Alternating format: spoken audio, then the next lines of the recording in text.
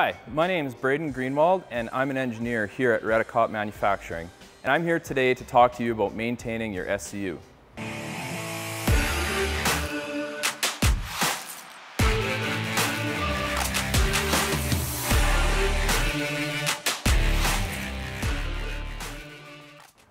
Although very little active maintenance is required to keep your seed control unit operating smoothly, it's very important to follow the maintenance schedule provided in the operator's manual to prevent costly repairs later on down the road.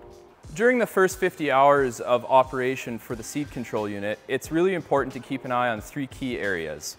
The level of oil in the gearboxes and all of the hydraulic connections should be checked frequently for leaks.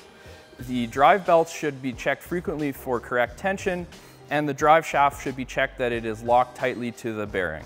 There are also some daily maintenance items you should perform on your seed control unit. On a daily basis, you should check the oil level in the sight glasses of each gearbox and check all of the hydraulic connections to make sure there are no leaks. Additionally, you should also check the drive belt tension to ensure that the tensioner is set correctly. The most critical part of your daily maintenance is to make sure to grease the main drive shaft. This is to prevent premature failure of the gearbox drive shaft. There is a grease zerk on the main drive shaft that should be greased on a 12-hour basis or every day, whichever is shorter. It's also a good idea at the end of every day to clean any residue off the top of the seed control unit to avoid building up any moisture. The entire seed control unit should be inspected visually to ensure that there is no loose hardware and no broken components. For weekly maintenance on the SCU, the center drive shaft between the two gearboxes should be greased every 50 hours. There is one grease zerk on each yoke and also a grease zerk on the center slide. There is also a grease zerk on the belt tensioner arm that should be greased every 50 hours as well.